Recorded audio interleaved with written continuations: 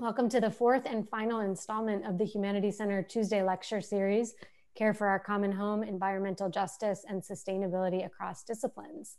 I'm Hannah Holtzman, the Keck Postdoctoral Fellow in the Humanities Center and organizer of this series. And I just want to extend thanks for this 4-week series to Noelle, Brian, and Lindy, all of the support from the Humanities Center, as well as to Michelle Boudrias, who helped conceive of this series last spring, and Trey McDonald in the Sustainability Office, who has offered some resources here at USD, which we can look at the end of the presentations today. So each week we focused on a particular theme related to environmental justice and sustainability with speakers from the arts, humanities, sciences, and social sciences for a real multidisciplinary liberal arts approach to the climate crisis and the urgent challenges that it poses for humanity and for the planet. And sort of as a side note, yesterday we had a really fun workshop on cross-stitch and extinction. So that was a neat opportunity to kind of explore these issues as creators ourselves. So our final session today on extinction, broadly considered, features 2 guest speakers who generously agreed to join us and share their work. Jeffrey Stuker, visual artist and filmmaker, and Ursula Heise from the UCLA Department of English and Institute of the Environment and Sustainability. So we'll start with Jeffrey Stuker. So it's my great pleasure to introduce our first presenter, Jeffrey Stuker, who's a visual artist and filmmaker whose work has been shown internationally from New York and Los Angeles to London, Paris, and Berlin. Stuker received an MFA from Yale University, where he also taught for several years, and he is currently co-editor of the journal Effects and director of the Sealed Library. His artistic practice is concerned with the synthetic characteristics of seemingly organic processes, which he can tell us more about, with a particular focus on mimicry, which is sort of the focus of the talk today. The short films that he's graciously agreed to screen today include Mimicry and the Monte Carlo Predator, which was exhibited at Garden Gallery in Los Angeles in early 2019, and was described in Art Forum as, quote, a meditation on the fate of natural history in our current stage of technological reproduction. Work related to this talk is slated to open later this month as part of the Hammer Biennial Made in LA 2020. Thank you so much for this opportunity to share my work with you at USD and with everyone who's joining us today.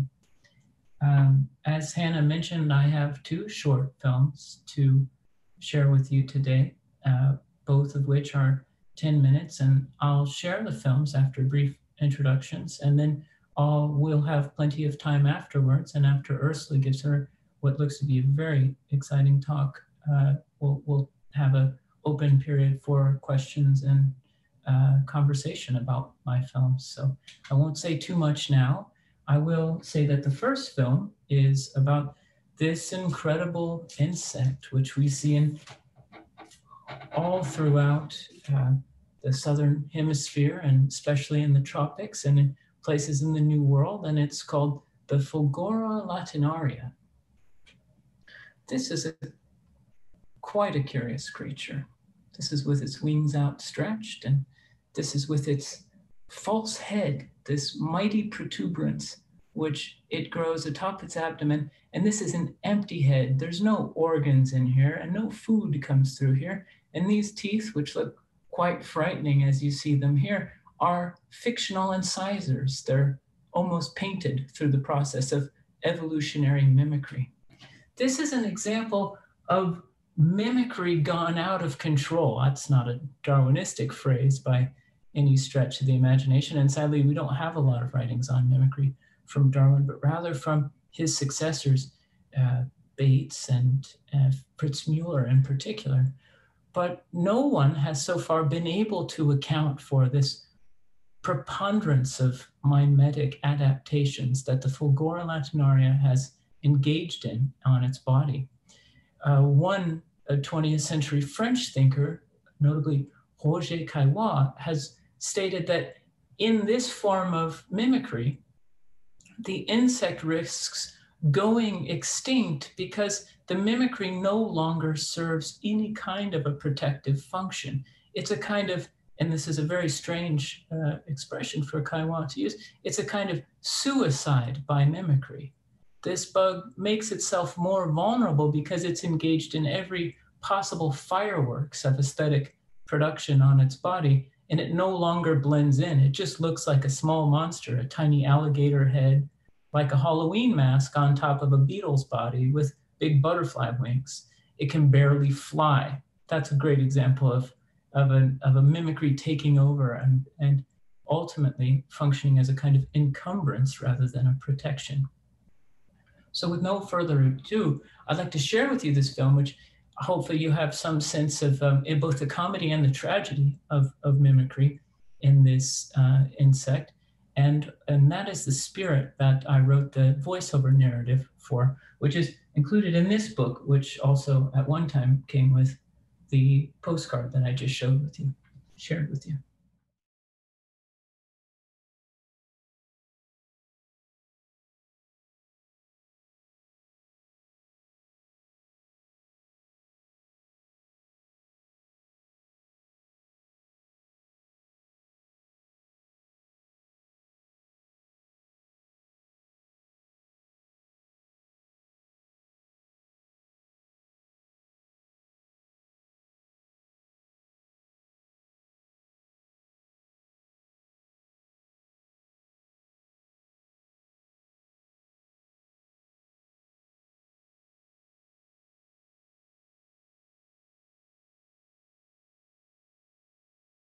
To script turned in on itself, one author likens the superior wings of this insect.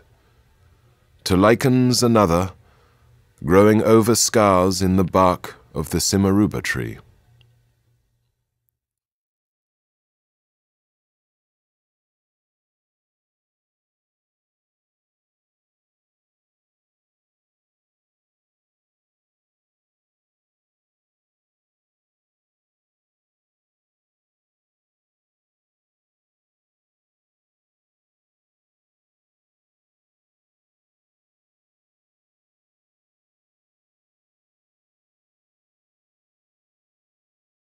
Along the abdomen, you will notice wax secreted from the Fulgora's anus, the white filaments of which crust in contact with the air. These excrescences hide the abdomen and tail, helping the insect to blend with the bark of the Simaruba.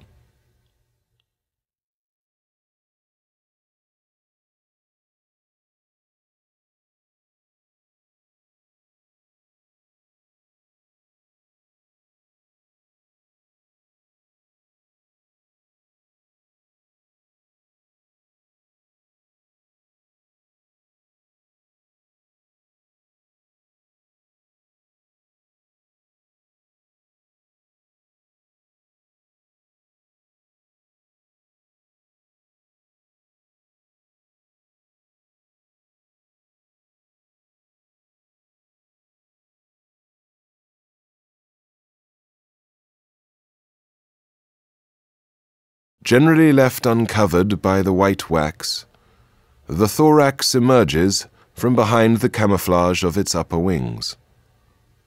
Perhaps you see the lizard, perched atop the gecko, gazing retinously back at you.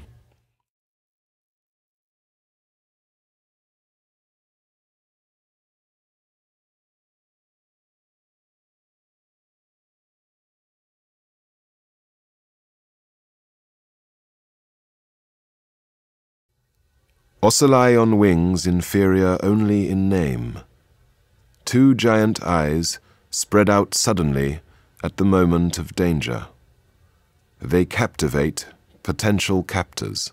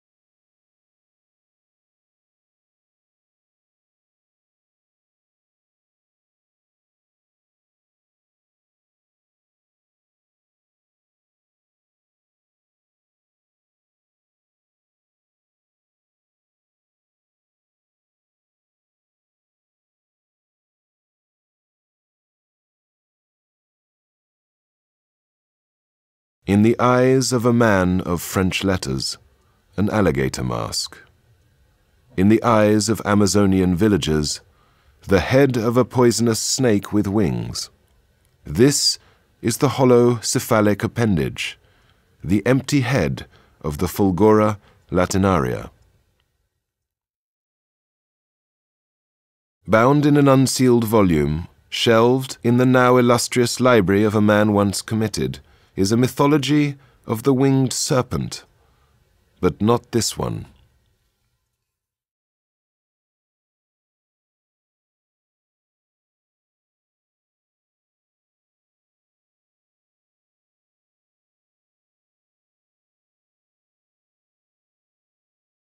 Committed to the epochal binding, an old mythology in the New World states one must have sexual intercourse immediately upon receiving the sting of this creature.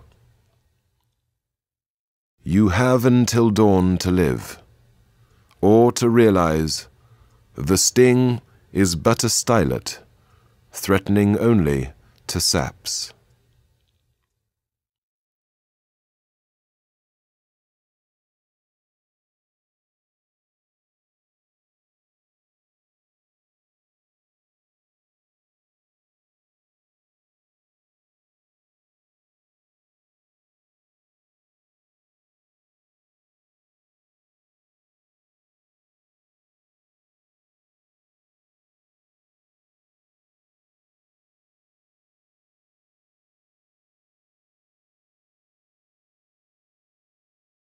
According to one theory, the head is not a useless and empty appendage, but serves the function of storing the sap once extracted from the tree, saving it there before digestion.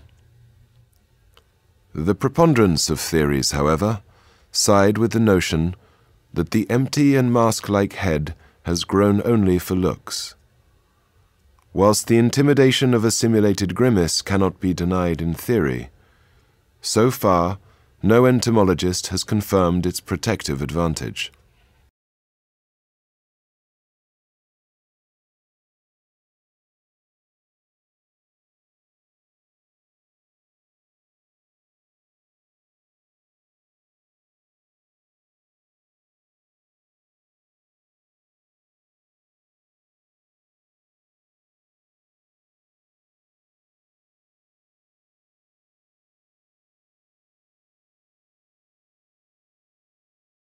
As a point of fact, photographs of the stomach contents of birds from the Amazon, Costa Rica, and French Guiana show the insects suspended in digestive enzymes.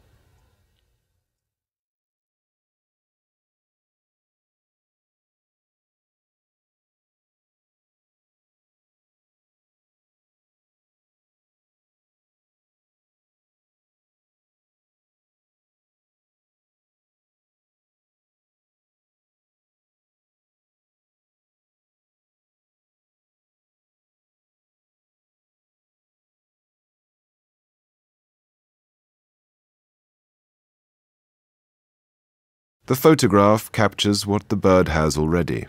For a less digested view of the Fulgora, the entomologist unfurls a white sheet and hangs it between two trees at night, projecting a beam of light onto it.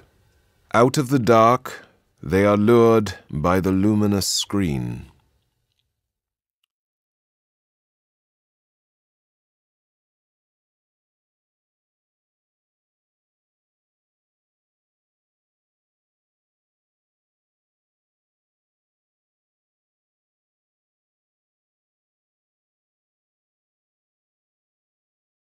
The incised smile, the real grimace you cannot see. I became very interested in the possible resonances, the possible resemblances between the technologies that I use to make my images and the process or the phenomenon of biological mimicry. So for me, what became quite exciting are these points of contact between the luminous screen of the the projected patch of light on the wall, or the backlit pixels on the various devices that one might see my films. This is a particularly interesting and strange condition that we're watching the films in now, because they're both delayed and they kind of stutter and the voice is a little bit muddy and they're coming through the screen rather than bouncing off of the wall. So that's something to think about. And what I became interested in is what it would mean to try to address the conditions of the spectator through this supposedly far off and far away tropical insect, which is supposed to be so caught up, so bound up with these aesthetic phenomena that are supposed to save it, but ultimately encumber it. And I make my films, these strange motion pictures, with they're entirely with the same technology that is used to make special effects or the Pixar films. So they're 3D models that have been rendered, CGI renders. And so that that level of artifice, which is often decried by my friends and myself as what's made real movies become fake, or they're usually, this CGI and special effects are usually seen as not so special effects, which have ruined the cinema and ruined the seriousness of cinema. It's become by now a cliche to denounce the Marvel comic book or the Batman type movies because they're not serious. This is a cliche among people of a certain age and people who are involved in what should be cinema proper, European and American independent cinema. And so I became very interested in to see if I could use the most artificial technology and the most in some ways debased form of cinema to create an expression of, well, as Hannah said in the beginning, the synthetic character of contemporary life. Somehow it became interesting to me that technology would itself eventually become an authentic, if you will, an original document of unoriginality, or an authentic expression of precisely the inauthentic character of our time. So there's a set of resemblances which I don't want to overdetermine, and I don't think they do have a strict mapped out nexus of relationships, but this set of resemblances is important to me between what the synthetic images that the computer makes, the feints or the artifices of mimicry in biology, which sometimes works to preserve the insect, sometimes makes it go extinct, and an older tradition of making illusory images that comes to us. This is in some way the mimetic inheritance of all artworks. Even abstract artworks seem to still radiate this faint mimetic glimmer. It's my great pleasure to introduce Dr. Ursula K. Heise, Chair of the English Department at UCLA and co-founder of the Lab for Environmental Narrative Strategies, or LENS, at UCLA's Institute of the Environment and Sustainability. Her research and teaching focus on contemporary narrative and the environmental humanities, environmental writing, arts, and cultures in the Americas, Germany, Japan, and Spain, literature and science, science fiction, and narrative theory. Her books include, among others, Sense of Place and Sense of Planet, The Environmental Imagination of the Global, from Oxford University Press in 2008, and Imagining Extinction, The Cultural Meanings of Endangered Species, from University of Chicago Press 2016, which won the 2017 Book Prize of the British Society for Literature and Science. She is co-editor of the Routledge Companion to the Environmental Humanities, editor of the series Natures, Cultures, and the Environment with Palgrave, and co-editor of the series Literature and Contemporary Thought with Routledge. She's also producer and writer of Urban Arc Los Angeles, which is a wonderful documentary I encourage you all to see if you haven't already, about the red-crowned parrots of Pasadena, and which was created as a collaboration of LENS with the public television station KCET Link. Thank you for inviting me. Pleasure to be here. So my main area of research and expertise is narrative. So my main interest is in what stories are, how they work, by whom they're created, and who listens to, reads, or watches them. And so my research over the last decade has focused on the stories that surround endangered and extinct species. And yeah, there's three big questions that arise when you look at the issue of biodiversity loss and species extinction from the point of view of narrative. So one is the question of what stories scientists tell about how biodiversity is currently changing, and how these stories are translated into cultural artifacts and stories. The second one is the question of what narrative templates shape these stories about endangered and extinct species in particular cultural communities. And third, I've been interested in figuring out how we talk about global changes in biodiversity. I mean, species loss is a worldwide phenomenon, through a focus usually on particular species that then work as proxies for the larger crisis. So that relationship between individual species and the worldwide crisis, between the local and the global, is sort of a third question. And you'll see how these three questions really weave through my talk. Now, extinction of non-human species hasn't always been a concern, either in terms of science or in terms of culture. In Western cultures, and you may already know this, the dominant belief, of course, until the early 19th century was that God had created animals and plants and that he wouldn't just let species vanish. It took the discovery of deep geological time, and then also the discovery that some fossils just couldn't be matched to anything in the 19th century world.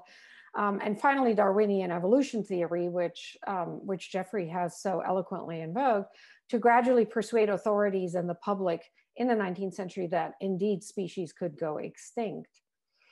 In fact, of course, Darwin's theory assumes that species go extinct all the time as better adapted species arise.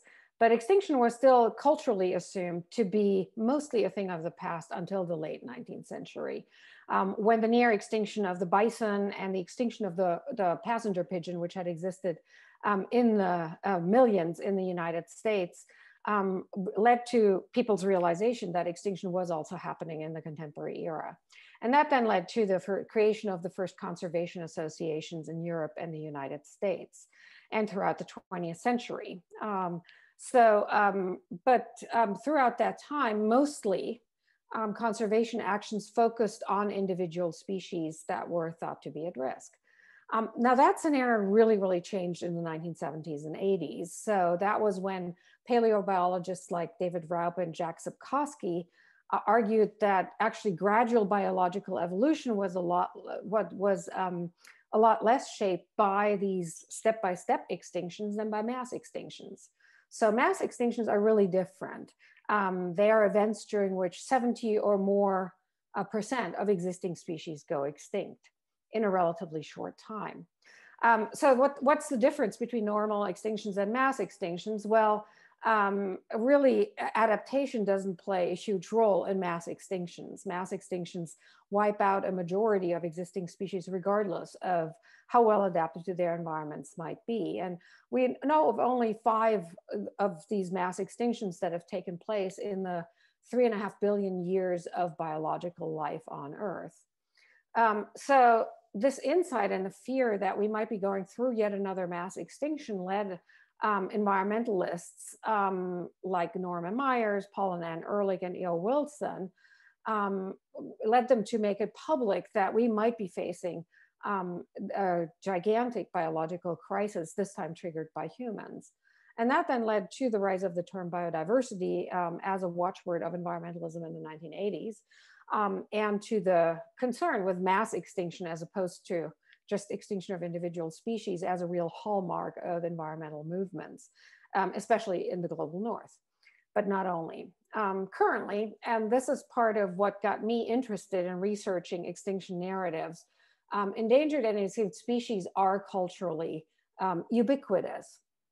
And you find them in a lot of different shapes and a lot of different contexts. So you walk into a Whole Foods and you'll see them on chocolate wrappers. You walk into a toy store or a museum and you'll see these incredibly cute reproductions of endangered animals, or in some cases, extinct ones. You'll find them in beautiful decorative carved sets of species that you can give as gift items. And I found these at a Muji store in Hong Kong in like 2010 as like a, it was like one of their pre-Christmas things, one of the things that you can give to people for Christmas. And I thought, oh, well, that makes a cheery, you know, Christmas gift. Let's remind people of how many species humans have driven to extinction. Not dinosaurs, but you know, for animals for whose extinction humans are responsible. And of course, you know, the images on many of the calendars and other materials that environmental organizations send out every year feature endangered species all the time. So that's sort of the general scenario by which we are surrounded on a daily basis. And then that goes along with just a profusion of nonfiction books, novels, poems, documentary films, photographs, websites, and even musical compositions. And I've just, on this slide, I've just put a bunch of the nonfiction books. It's just a small fraction of what's out there. And there's more books coming out about this every year. You know, and they include, and these are some of the books across different languages that deal with individual species in a fictional mode. That includes now 3 books that are called the Sixth Extinction, by which they mean the 6th mass extinction, of course. And so the question that arose for me from this really vast archive of recent texts and films and photographs and so forth is, why do we care so much about endangered species, and especially about endangered and extinct animals? They're almost always animals. Plants just don't get anything like the same kind of attention, even though they're, of course, no less affected by extinction. So which of these species do we know about? Which ones do we care about? And which ones do we ignore? And why do we seem to have this compulsion to keep writing about these species and filming and photographing and making some sort of replica of them? So that question of why do we care became the inspiration for the book that Hannah mentioned in her introduction, Imagining Extinction, and became the core of my research for quite a few years. So a lot of the books by scientists, activists, and writers on the current extinction crisis say that we should care about endangered species, and that we should care more than we currently already do, and that we shouldn't just care in the abstract, but that we should go out and take action. And they give a lot of reasons, from scientific to ethical, cultural, and aesthetic ones, why this would be a good idea. And I mean, that's clearly a very important argument, and an urgent one, and it's one that I agree with. But my own interest wasn't actually so much to encourage people to care as in asking why so many people and institutions, countries, and organizations obviously already care so much that they produce all these books and films and toys. There may be any number of reasons why individuals come to engage with one or the other endangered species. That's without question, and that's sort of a question of individual biography and psychology. But what is it that makes these stories interesting to a broad audience, to a really large public?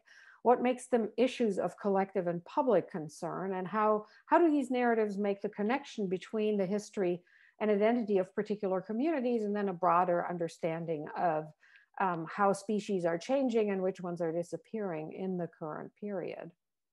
So the main way in which these narratives tie individual local places to that broad scenario is by way of a proxy logic, or, you know, if you're in literature, you might recognize the term, what we would call a logic of synecdoche. So what does that mean? Well, it means that charismatic megafauna, so first of all, animals, secondly, vertebrates, and mostly mammals and birds, are taken as a shorthand for all species. And these species then serve as proxies for ecosystems and for biodiversity at large. And biodiversity itself sort of becomes a measure for what we value about nature, and more indirectly, what we also value about ourselves. So biodiversity loss then comes to be felt and understood as a sign of something that we lost in the course of modernization or colonization. And by we here, I mean, in some cases national, in other cases regional, or in other cases local or indigenous communities in different contexts. So for these communities, the endangered or extinct animal becomes a way of remembering and mourning what they think they've lost, and of thinking about our own collective identity in a context that was radically changed by modernization or colonization, or both. So there's nothing in principle wrong with interpreting observations about natural change in that way, either scientifically or culturally. But I think it's important to remain aware of the substitutions that we make along the way, and that they evolve, what they involve at each step. And this is important so that you don't come out at the end with a story that appears falsely inevitable. It's one possible story that we can tell about how biodiversity is changing. And once you take into account other measures, other proxies, other substitutions, it opens up the possibility of telling different stories about how biodiversity is currently changing and how our communities are changing. So two of the story templates, the story genres that I found most often in extinction stories across different media and to some extent across cultures, were elegy and tragedy. And these genres resonate to varying degrees in stories about, say, the Bengal tiger or the panda, which are very powerful proxies for national identity in India and China. Or you see that at the bottom left of the slide in Australian stories about the thylacine, which was willfully hunted to extinction during the settling of Tasmania in the late 19th and early 20th century. Or in American stories about the demise of the passenger pigeon. So the passenger pigeon existed in the billions, as I've mentioned, in the 19th century, and is imagined still to be associated with a bountiful nature that we think existed in the 19th century. And, you know, that was a time when the United States liked to call itself nature's nation, right? And these stories also come up in conflicts over indigenous and modern traditions related to, for example, the hunting of gray whales, and who should be allowed to hunt them and why and in what numbers. So what I found again and again, and that's sort of the meaning of this little schematic representation of the argument that I make in the book, is really that the stories about endangered species can't be dissociated from stories about cultural identity. And more precisely, what I mean by that is sort of stories about what kind of nature we think existed in our past. These stories aren't always scientifically accurate, but they're nevertheless culturally really important. What kind of nature we want now, and what kind of nature we want in the future, and what we want ourselves to be in that nature. And they're also entangled with questions of justice, questions of what it's right to do by other people and what it's right to do by other species, and what you do when different communities have very different ideas about what that kind of justice should be.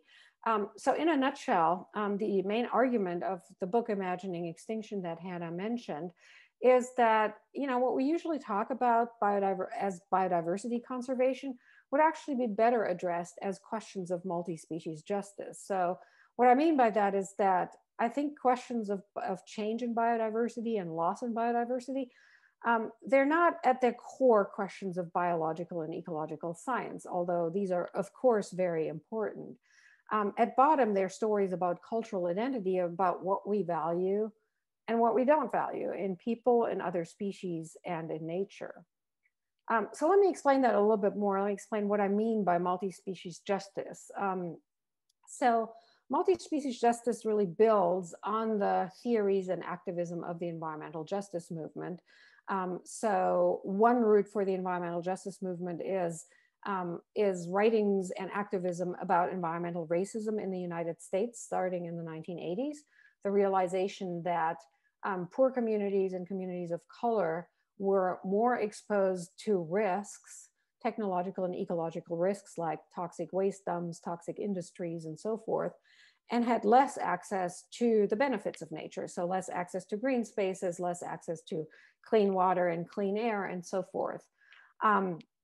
So that was a movement that took off in the 1980s and really started to link in a new way the struggle for social justice with the struggle for environmental conservation.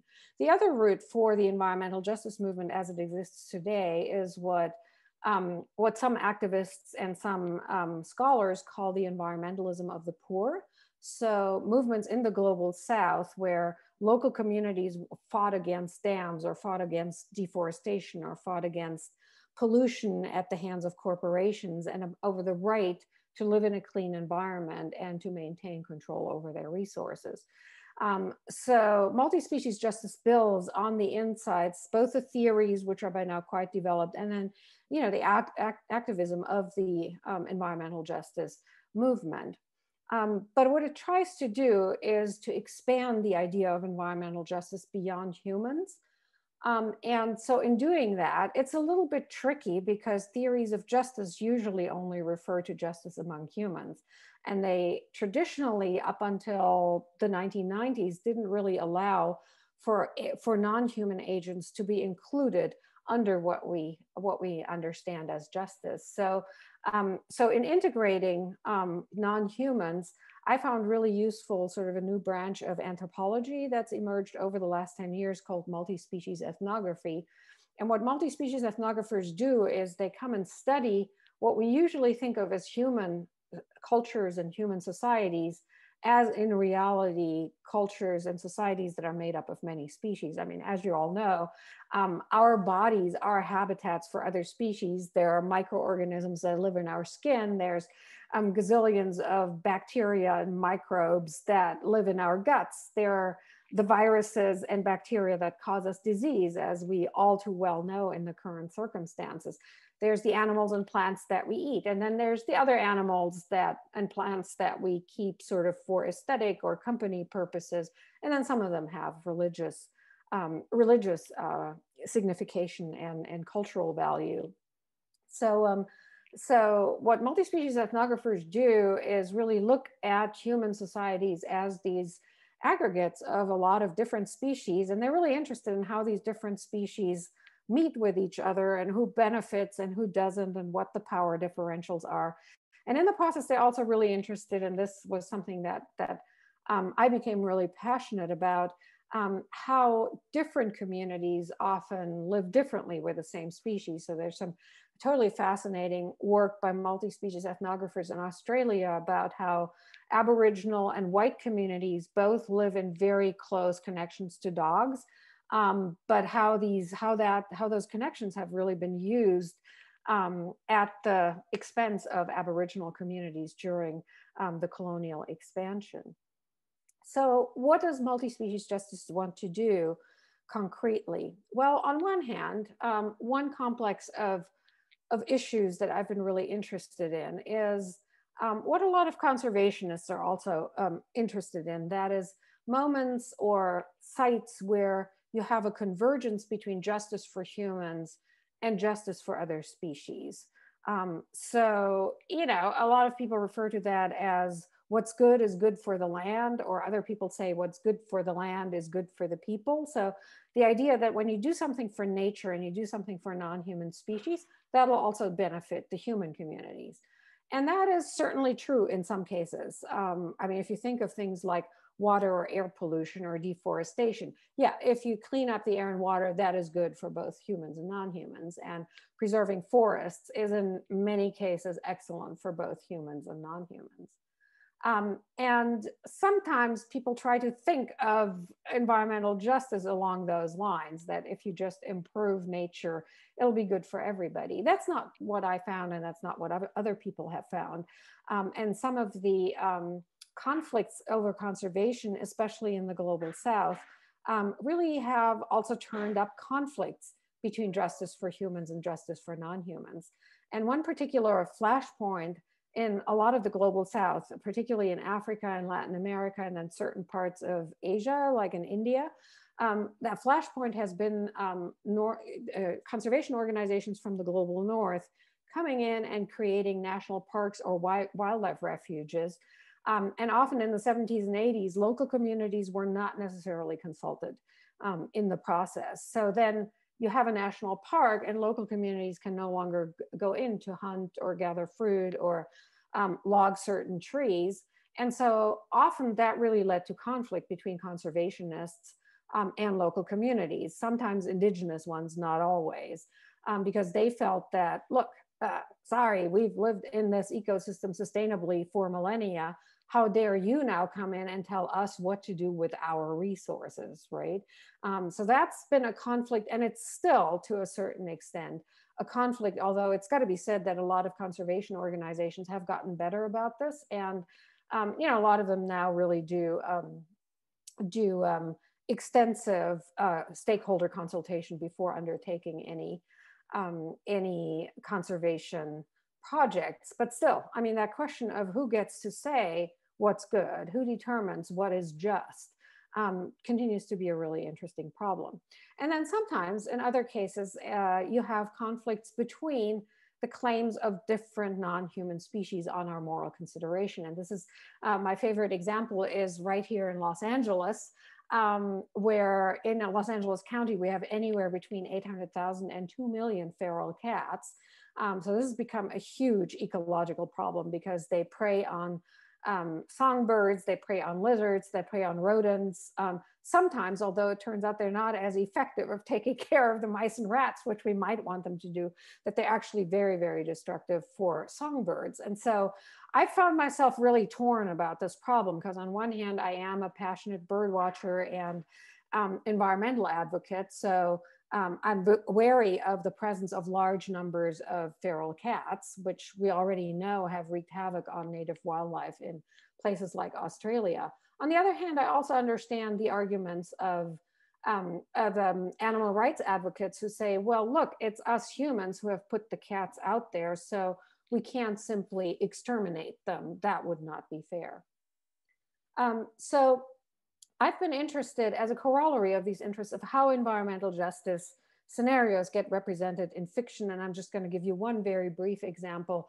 The Bengali novelist Amitav Ghosh's The Hungry Tide, which came out in 2005. It's a long and complex novel. I won't talk about it in great detail, but one of the most salient plots in the novel revolves around an island in the Sundarbar wetlands. So that's a mangrove wetlands on the Bay of Bengal, where refugees from Bangladesh converged on a particular island in the early 1970s. Now, early to mid 1970s. Now, in 1973, that area had been declared a reserve for tigers. And so over the years, tensions gradually strengthened between these illegal immigrants, refugees, unauthorized settlers, and the leftist Marxist Indian government at the time that was worried about uncontrolled streams of refugees and also wanted to preserve that area as a wildlife refuge. And so in 1979, the police laid siege to that island, cut the population off from supplies, and then after a few months went in, and a total of like 4,000 people were killed either because of the famine, because they could not get a hold of groceries and other supplies, or because they were killed during the massacre that was committed during the police incursion, or afterwards when they were transported to other refugee camps. So in one part of the novel, Ghosh makes one of the refugees speak, and it's a very, very, very moving passage. So Kushum, the refugee, says, "The worst part during the siege was not the hunger or the thirst. It was to sit here helpless and listen to the policemen making their announcements, hearing them say that our lives, our existence were worth less than dirt or dust. This island has to be saved for its trees. It has to be saved for its animals. It's a part of a reserve forest. It belongs to a project to save tigers, which is paid for by people from all around the world. Every day, sitting here with hunger gnawing at our bellies, we would listen to these words over and over again. Who are these people, I wondered, who love animals so much that they're willing to kill us for them? Do they know what is being done in their name? Where do they live, these people? Do they have children? Do they have mothers, fathers? as I thought of these things, it seemed to me that this whole world had become a place of animals, and our fault, our crime was that we were just human beings. Now, you may disagree with that final sentiment. You may say, well, but wait a minute, Kushum, you know, animals are extremely endangered and are going extinct around the world too. But you see how complicated it gets, and how this is a case where really the interests of local people and of humans conflict with the conservation of non-humans. So, and there's elaborate discussions in the novel following this incident on the part of wealthy Indians, foreign conservation biologists, and local people about the meanings of the incident and what it implies for who should have a say over what is to be done with non-human species, and whether, you know, they have a claim on our moral consideration, and how we weigh that against the claims of poor people, of communities such as refugees, or just local communities who've lived in a place for many years.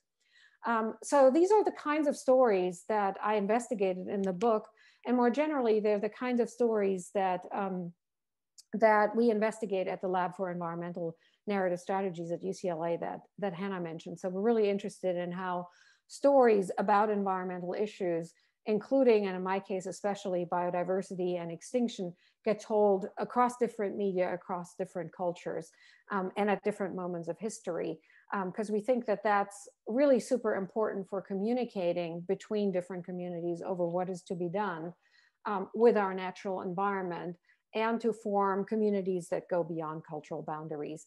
And that was also a little bit the inspiration behind Urban Arc Los Angeles, which is a film about the red-crowned parrots of Pasadena, a Mexican species that has found a home in East LA, and thrives there now, even as it's become endangered in its original habitat in Mexico. So it was sort of a beautiful story of, not of extinction, but of involuntary or unintentional on the part of humans restoration that also really resonated with the other migrants who come to us from Mexico in search of habitat. Thanks so much. Just a question, I guess this is really for both of you, Jeffrey and Ursula. Thinking about, sort of, both of you touched on the almost the aestheticization of non-human animals, and I'm wondering, in a sense, sort of, what are the stakes of that in terms of the survival of those species, right? So if, by seeing these species that are perhaps endangered or not, or extinct, as beautiful, interesting, cute, however we decide to see them, does that sort of make them more valuable, or in a way are they kind of tokenized or almost written off in that sense? So maybe this is more a question for Ursula, but I'd be curious to hear Jeffrey's thoughts as well, sort of thinking about looking deeply at these insects. Yeah, I'd be happy to give it a stab. So I do think it's true, and it's been one of the gambits of a lot of conservation organizations to say, if we can make animals interesting, aesthetically appealing, make them seem cute or majestic or sublime, or funny in some cases, that will help conservation. And in many cases, honestly, that has worked. And that explains also why so many conservation projects focus on not just conservation, but also scientific projects. They focus disproportionately on mammals and birds. They focus on vertebrates. First of all, invertebrates get a lot less attention. And then among the vertebrates, birds and mammals get by far the most attention. We're doing okay on reptiles and amphibians. Fishes already, even among the vertebrates, get a lot less attention. And so that's true of the science, even, not just of conservation. Now, the gambit that some conservation organizations make is that attracts, funding for science, funding for conservation, attracts public interest, and that, generally speaking, it's what people love and want to preserve that will get preserved. The other gamble there is that what a conservation organization sometimes call umbrella species. That is, if you preserve habitat for elephants, that will actually preserve a lot of plants and a lot of smaller animals that people may not find so interesting, including a lot of insects. And I mean, I would love to hear Jeffrey talk about insect conservation, because I've been super interested in the way in which butterflies are this one exception. I mean, they actually do get love and attention from a larger part of the public than other kinds of insects, which are either ignored or hated, like spiders. And among butterflies in the United States, the monarch butterfly has just been phenomenal about creating this whole advocacy movement of its own. So I would love to hear from Jeffrey sort of how he sees sort of the aesthetics of insects and which insects appeal, and what our emotional relation to them is. Well, this is a fascinating question, and there's no way I could possibly answer it exhaustively, but I do. There's a great point of connection to make back to what Professor Ursula has just described, which is this the attempt to make certain species more photogenic or telegenic, or perhaps if we were to speak from the standpoint of nature and the relationship of nature to our phototechnical devices, the lens, as they say in Hollywood, just likes some faces better. There's a way in which, could even be so simple as the structure of a certain mammal's face, or in the case of the butterfly, that patterning happens to already look like the human appropriation of butterfly patterning in Art Nouveau or Art Deco. There's perhaps some way in which there's this binding between humans and animals that they admire or fear that goes back so long that what we think is distinctly human is in fact already an attempt to approximate the animal. I would say that in a very basic anthropological level. And then I do think that we do have we have shared fascinations with the animal kingdoms because we are still ultimately part of the animal kingdom, to use an archaicism. And I think that one thing that I'm very interested in with butterflies, and this would only very partially answer Professor Heise's great question, and yours too, Hannah, is the role of the ocelli, the eye spot in Lepidoptera. These eye spots, which come up in the inferior wings of not a Lepidoptera, but of a Hemiptera, what's called a true bug in entomology, which is what the Fulgora is, even though it looks like a butterfly. These eye spots are not just supposed to shock when their upper wings ascend and reveal what's under them in the case of butterflies. They're supposed to possibly shock a predator into thinking that it is now the prey and not the predator, as say a lizard approaches a butterfly, and then the butterfly or the moth or some other beetle-like insects would engage in that fearful spasm that they do when they're trying to scare away or shock a predator. But they don't just shock. According to now a century or more of entomology, they're there to fascinate. They're there to beguile, to entrance, not unlike the pendulum of the hypnotist. There's an attempt there to lull us into a kind of stupor in which we can't act. One French, he wouldn't call him, an amateur entomologist and a philosopher of nature, and in some capacity, Roger Caillois, describes this process as akin to the Medusan glance, the gaze of Medusa that turns its potential victims to stone. This is, as Caillois says, the role, the biological role, and of course it could only function metaphorically, but this is the biological role of these eye spots. Eye spots, patterning, camouflage in the butterfly world, they do seem to, say, function analogously or in parallel with, I think, many of the things that we do or are caught up in as human beings. And I think that might be one possible explanation for why human beings are so readily attached to butterflies. We have it even in at least in our Romance languages, or the languages I'm familiar with. papillon comes from papier, so there's a paper pulpness to the very naming of the butterfly, which then goes into German and Portuguese, or are there's a number of, in the great lepidopteral verses in the history of literature, we have great likenings between butterfly wings to the pages of the book or the pages of the manuscript. So in Mallarmé, there's a wonderful affinity that he draws to what he calls le papillon blanc, the white butterfly. And if you think about the book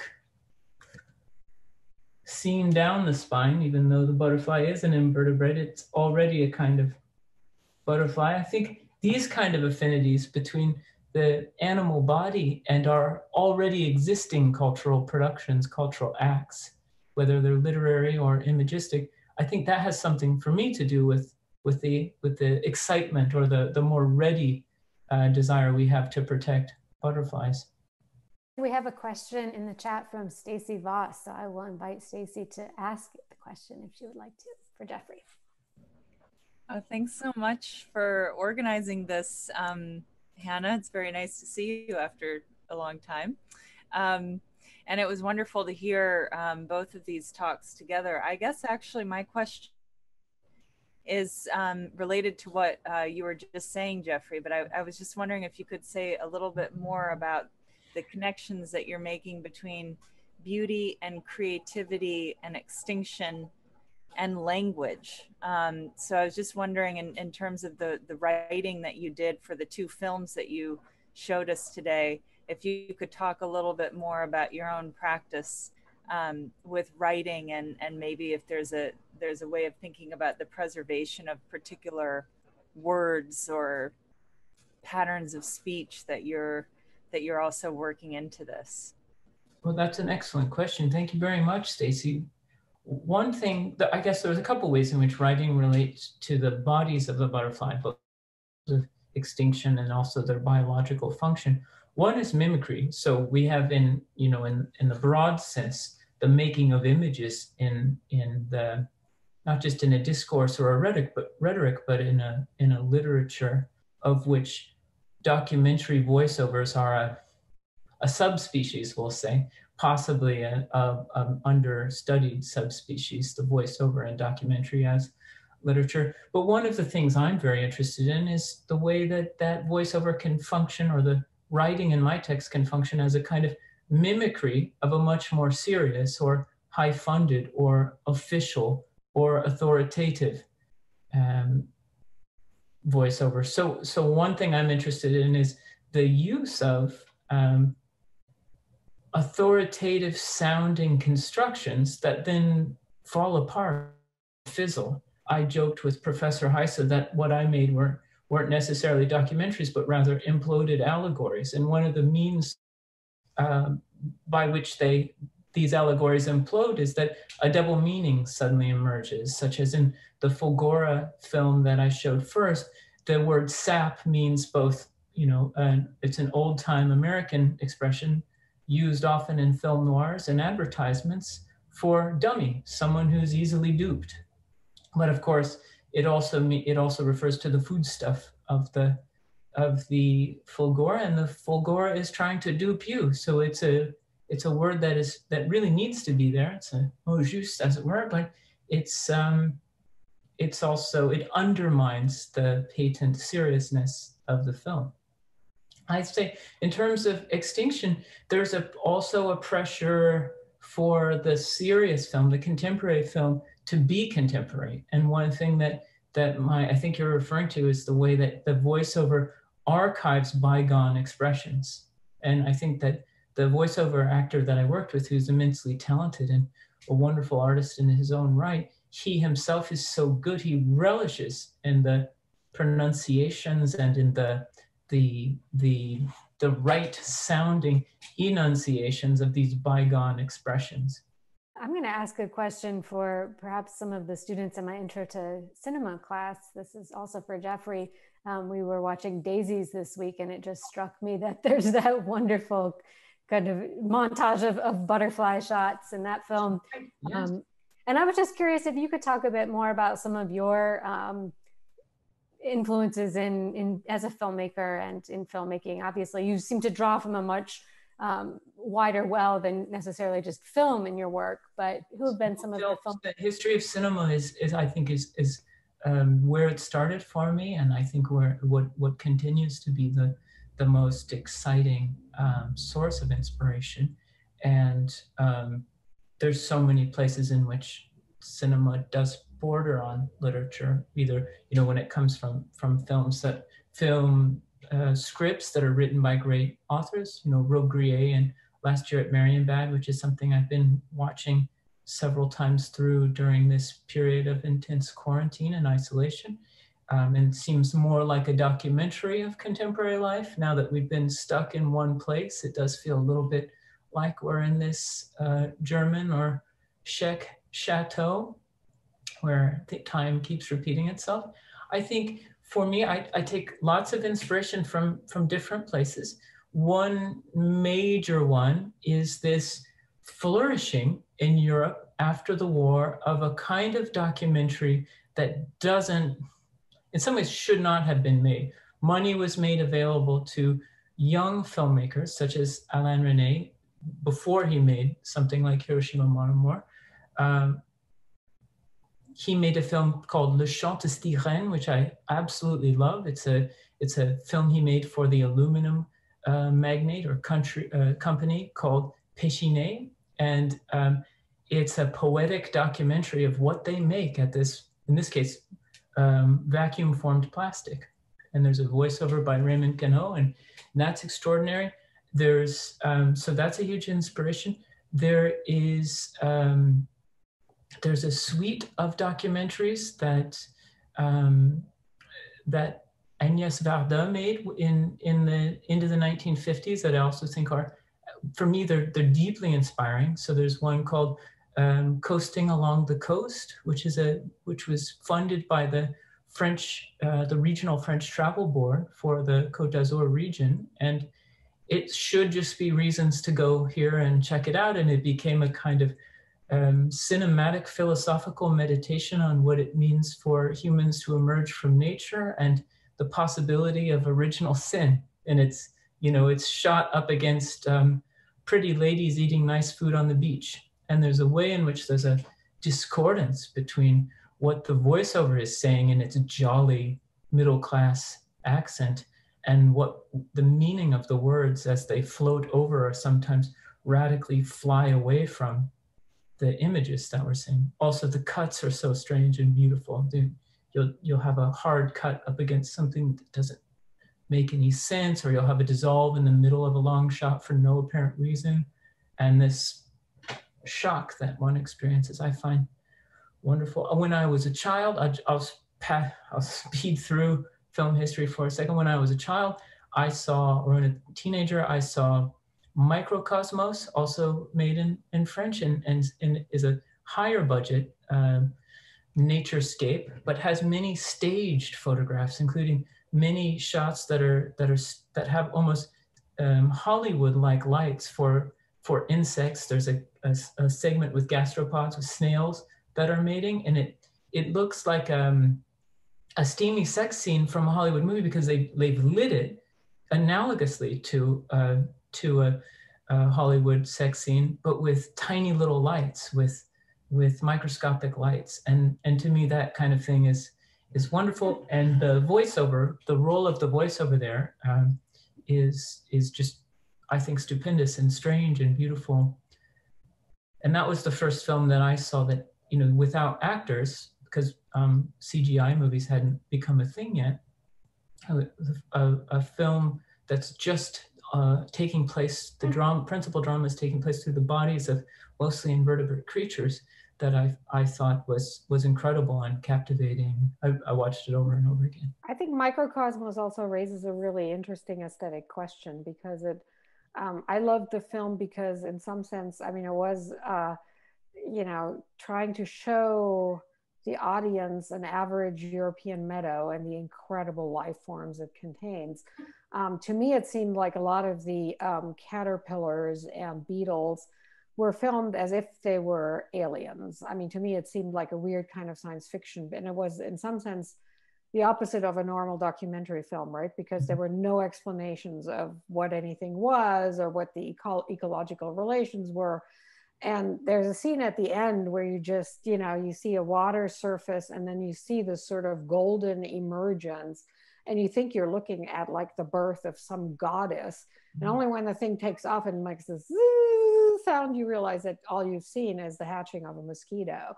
So it's brilliant, but it raises a really interesting issue. So I think the underlying gist of that film is to take something that we're all familiar with, which is just, you know, your average sort of meadow, and show what amazing life forms there are, in some sense making strange what is there. And I saw that also in your film, both of your films, Jeffrey, that there is sort of, I mean, my question was sort of like, okay, why film museum specimens that you could just photograph, whereas, you know, the real force of film would of course come to life if you film them out in the wild. But it seemed to me that maybe that was part of your strategy also, a sort of certain estrangement. So I think there's always that tension between on one hand making strange and on the other hand wanting to make familiar. I mean, as an environmentalist, you also want to, you know, familiarize people with what's out there. And I think both of these tendencies are there, and they sometimes work together and sometimes against each other. And on one hand, you know, wanting to show relations and how much something is alive, and on the other hand, wanting to show beauty and really turning things into an object. Because I mean, you know, your film, I thought it was really interesting how toward the beginning, actually, at one point, that strange head was all out of focus, and what was in focus was that needle with which the butterfly was attached to whatever surface it's pinned to, right? So I thought that was a really interesting moment, because it sort of drove home to me, oh, this is not a live butterfly, this is a museum specimen. So I was just wondering how you think about that sort of that dialectic between making strange and making familiar. Well, that comes up a lot in environmental film and writing, I think. Well, I think you've just nailed it, Professor Heise. For me, pinned it, so to speak. Well, pinned it exactly. I mean, this is, so I do think of it precisely as a dialectic. So I think to the exact extent that I want to reveal something, or in the traditional standpoint of the filmmaker who uses an audience to something they may not have seen. There's a little bit of that even in the voiceover. You may not have seen the Fulgora latinaria, ladies and gentlemen.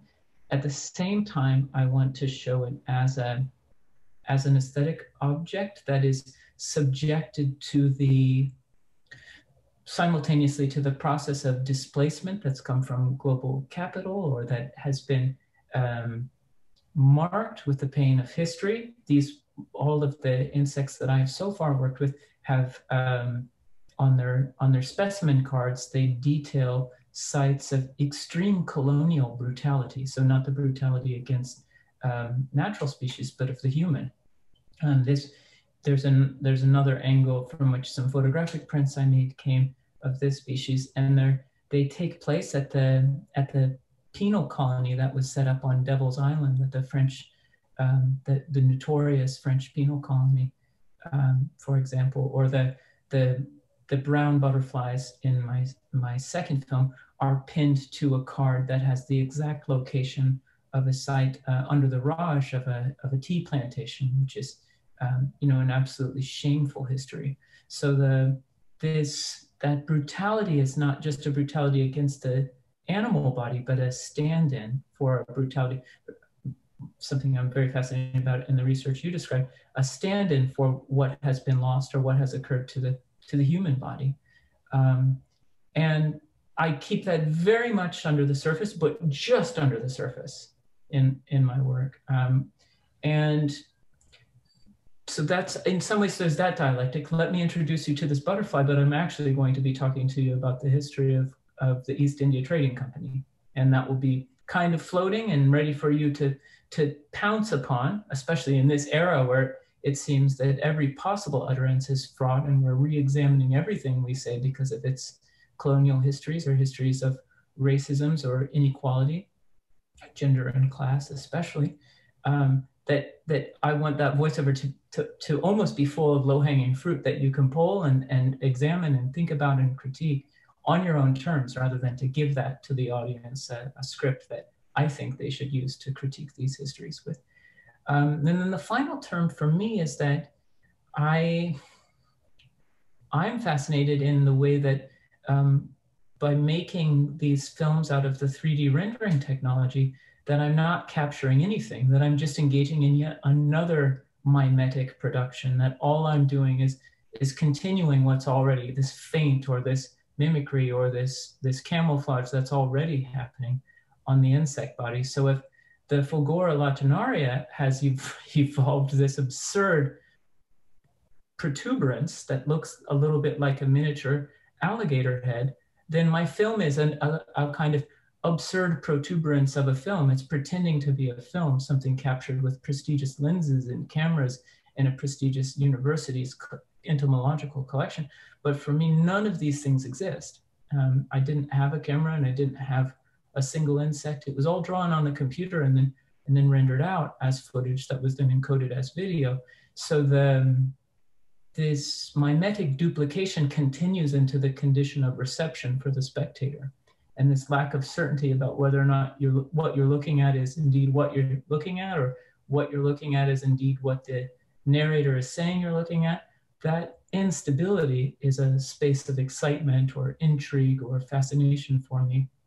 And it's a way of trying to address the condition of the spectator in a place like an art museum or an art gallery. Thank you so much both for your fascinating presentations and for the conversation today.